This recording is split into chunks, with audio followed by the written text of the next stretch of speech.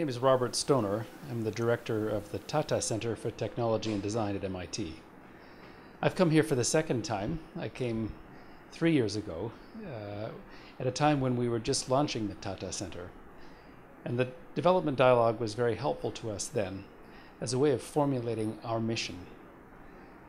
What that mission has become is the research arm of the Tata Trusts, who are the sponsors of the Tata Center.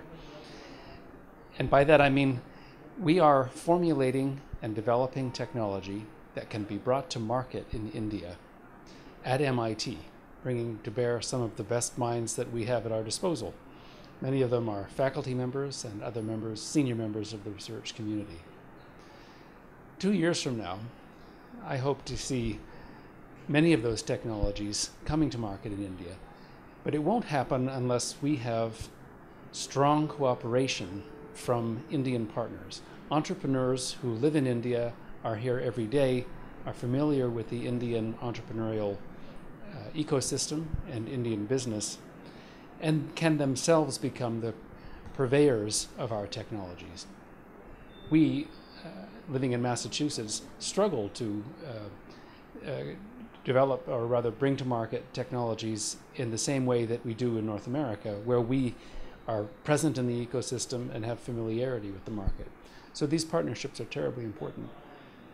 I think what's exciting about the development dialogue and the activities of the Deshpande Center generally come down to the opportunity that they create for us to become partners in entrepreneurship.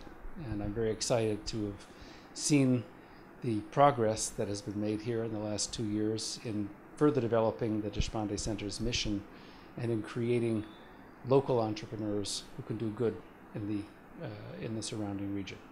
Of course, this sandbox is just what I hope will be among the very first of a much larger number of sandboxes across India. Creating one sandbox as a model for others will enable other communities to bring together aspiring young entrepreneurs with local mentors and local markets to do good in their own local communities. It would be far more beneficial to do that than to create a single center, obviously, where in the long term we may succeed in creating ventures that scale, but effectively are not reaching out into other communities and creating entrepreneurs there.